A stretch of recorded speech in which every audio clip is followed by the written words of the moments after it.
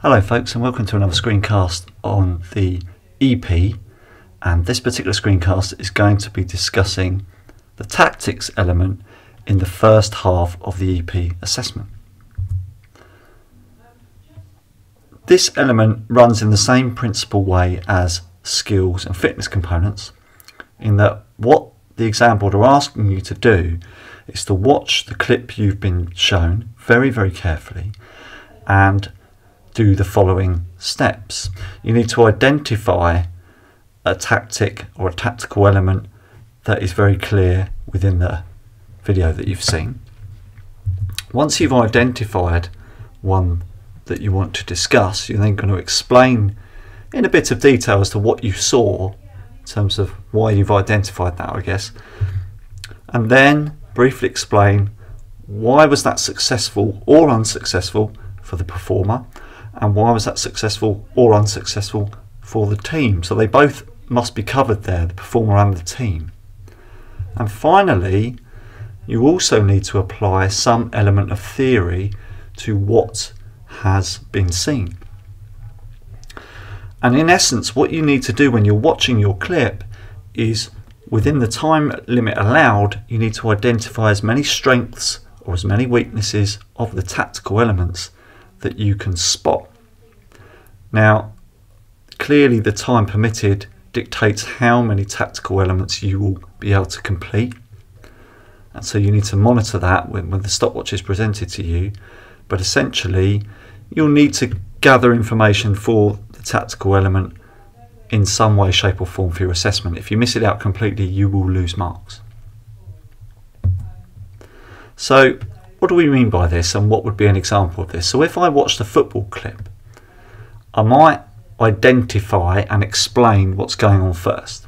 Okay, so you might say one strength of the performer that I saw on the clip was their man marking at set pieces in the clip that I had observed. For example, they might have been really tightly connected to a particular player, and you might name that player in terms of the shirt number. That's also quite useful.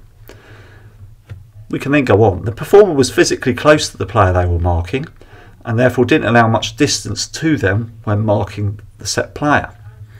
They were very focused on tracking the opponent's movements. So this player is very successful at shadowing the marked player and preventing them from gaining opportunities. So that's our explanation, that's identifying explanation. What's going on? What are you seeing in the clip? We then got to think about the success. So we've got to have something about success in these elements.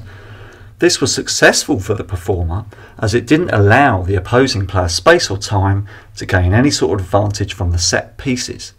It also didn't allow the opposing player time to accelerate or make effective decisions when the performer was defending. So how was that tight bit of marking effective in that strategy? Well, it's closing a space. It's not allowing to make the player to make decision-making processes.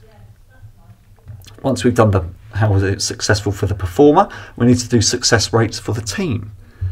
This was successful for the team as it meant the team had an effective man marking strategy which they could employ at each set piece, and this would limit the attacking opportunities for the opposing team. Now, it's very easy to fall into a trap for the team element in terms of success of just saying, oh, this prevented a goal, or this prevented something from happening. Just a basic statement. You need to make sure you have a number of elements that what you're saying in terms of the individual performance and the tactic you pick relates to the team in a different way. So yes, you might say this prevents a goal scoring opportunity for one element of one of the tactics you talk about, but then once you've mentioned that, don't repeat that again. Don't keep repeating yourself. Okay, so that's a cautionary mark there. Now, once we've done the successful performance, successful team elements, we then got to add some theory towards it. So why was it a success in terms of any theory we've done across the 2 years of A-level PE?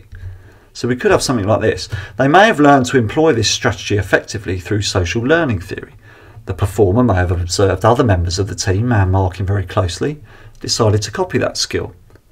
This may then have been reinforced by two ways.